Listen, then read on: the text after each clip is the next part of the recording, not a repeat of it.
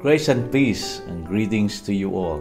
I would like to take this opportunity to share with you my passion of being one of the Kadazan leader.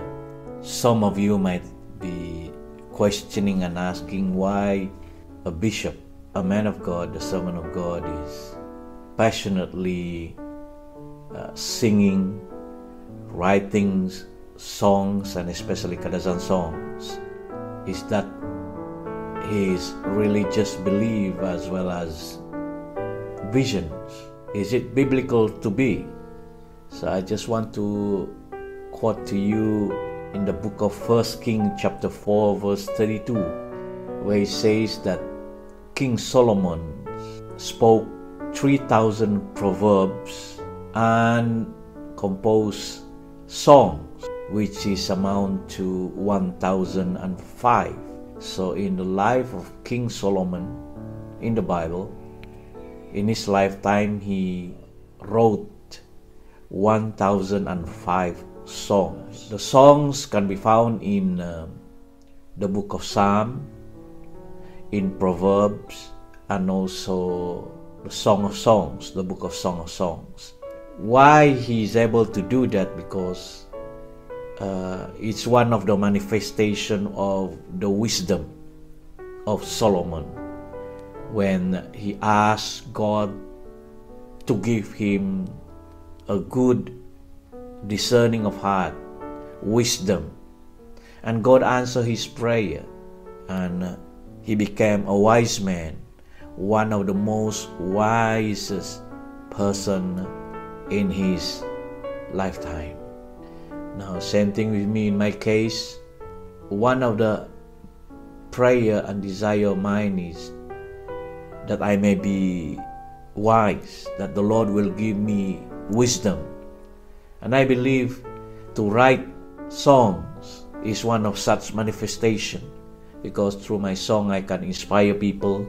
I can talk about life. I can talk about so many wonderful creations of God and the fact of life, about humans. Me as a person, as a human being, as a father, as a family man. So that is the source of my inspiration that I saw Solomon wrote in his lifetime.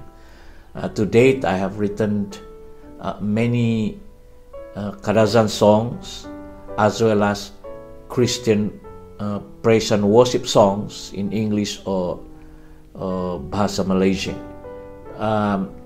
The second mandate vision that I have is I've been inspired by the Holy Spirit to preserve our language, because I am a Kadazan who hails from Sabah, the island of Borneo, and I love my people, and I want to preserve the culture, identity, and especially my ethnic Kadazan language. So that is why I took that initiative. It's been almost 3 years now. I've been writing and composing over 200 Kadazan songs, which is heard on the national radio's Kadazan section in Malaysia, in Sabah. And it has been my passion. It's one of the way to preserve the identity of my people, which is the Kadazan, through songs. It is another reason why, as a leader in an organization called Kadazan Legacy Center, that is one of the mandate, that is the purpose of the Kadazan Legacy Center, is to preserve the identity, the culture, and the language of the Kadazan through online platform, whether in Facebook, YouTube, and other media social platforms. So that's the purpose. So I hope with my explanation on why a bishop is doing these things, it is not something new, and it is not abnormal.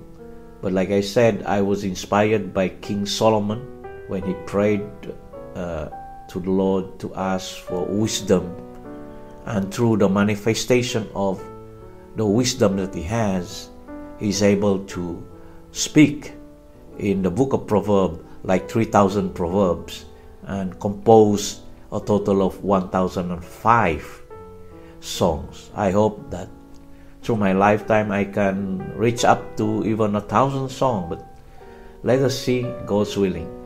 So the grace of our Lord Jesus Christ be with you. I thank all my listeners, viewers who have been encouraged, who have been comforted through my songs, and thank you so much for all your support throughout the years. Amen.